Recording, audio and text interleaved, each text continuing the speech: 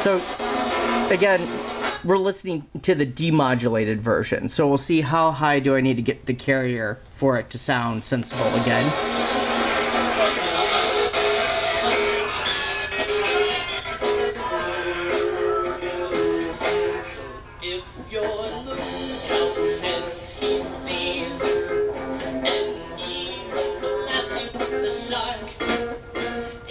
So around 16 kilohertz is getting reasonable.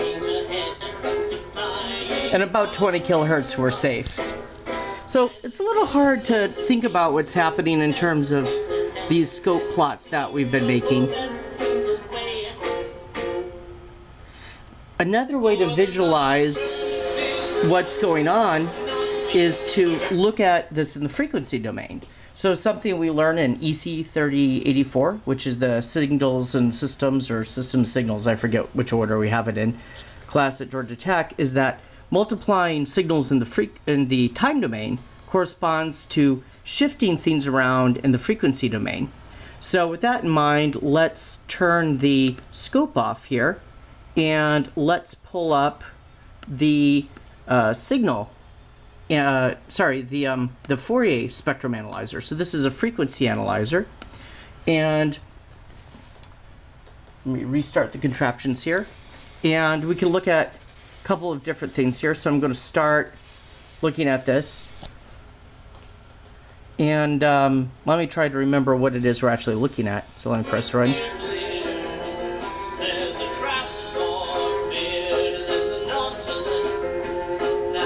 So what we're looking at with right now is the original musical signal. So I just turned off the carrier so we can't hear the final output.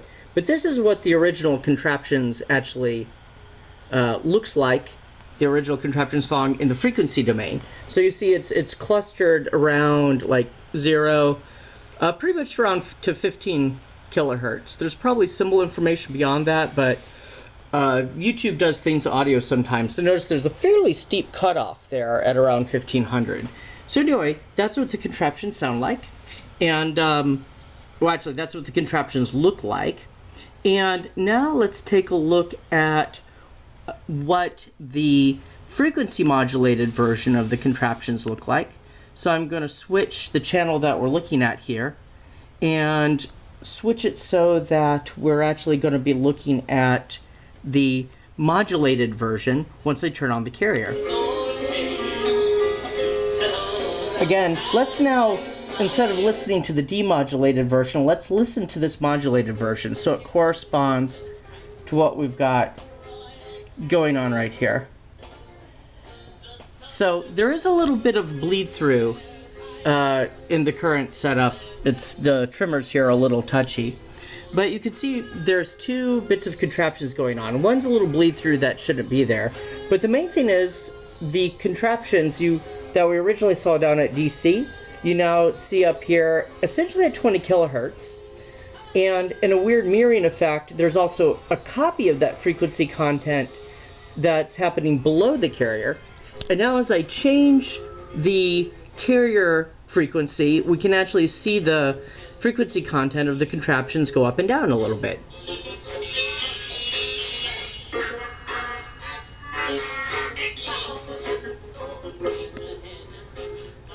So let's see, we've got this at 15 kilohertz now, so there's 15K. What I'm going to do is let me actually change the horizontal extent here.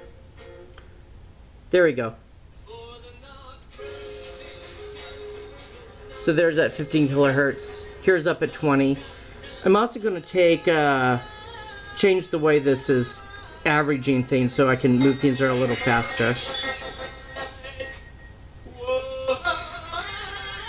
So here's 7 kilohertz, 6 kilohertz. Here's way up at 20 again.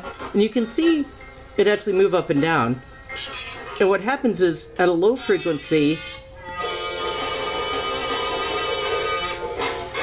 some of that mirroring effect actually bleeds over and sort of, so in what's called fold over. It's kind of like, you can imagine that if this is the original contraptions up here, and then you have this mirror down here. When I lower the frequency enough, these frequencies actually become negative, then fold over and turn into positive frequencies. So you can imagine you can get quite a bit of sonic chaos here.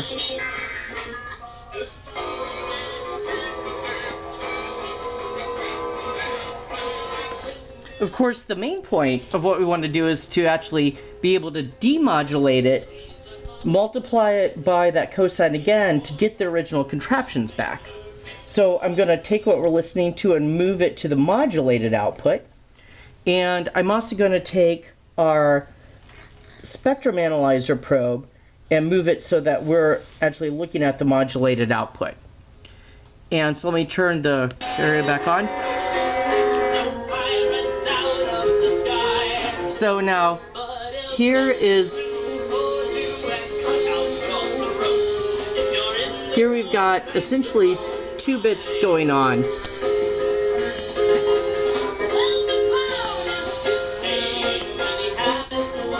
Here's a good example. So what we've got going on here is we've got the carrier, I've set it to be around 10 kilohertz.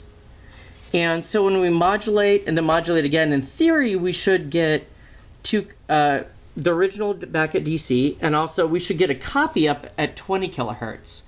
There's a certain amount of DC bleed through at each stage here, so you also will see some content at 10 kilohertz that if I had these really properly trimmed would go away. But we'll be able to see this on the scope, and that's kind of cool. Spectrum analyzer, I should say.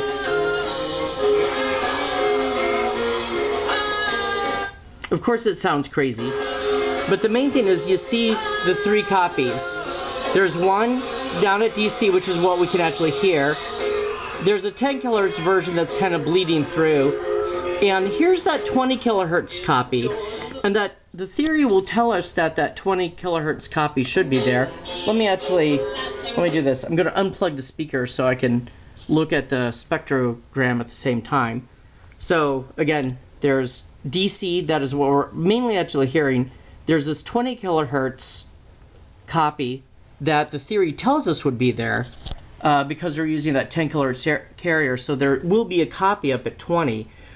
And that's something you can't typically hear. In a real system, you would usually use a low-pass filter to filter that out. And just because of the way I have things trimmed right now, there's a bit bleeding through at 10 kilohertz. So what I'm going to do is I'm going to plug it back in and increase that carrier up and down. Go David. Okay. So craziness. Very low carrier. As I increase,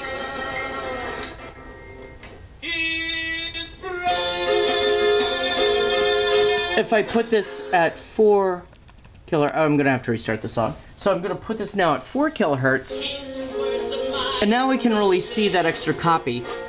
So the demodulated version, it's got the copy down at DC that we're seeing. The 20 kilohertz we're seeing again is just because I don't have everything trimmed very well. And over here, at 40 kilohertz, that's twice the carrier. So that's what you would expect to see in the demodulated signal, and something you'd normally have to filter. In this case, either the speaker or part of the speaker system or our ears are in fact doing that filtering for us. So that is the 6:15 AM version of amplitude modulation.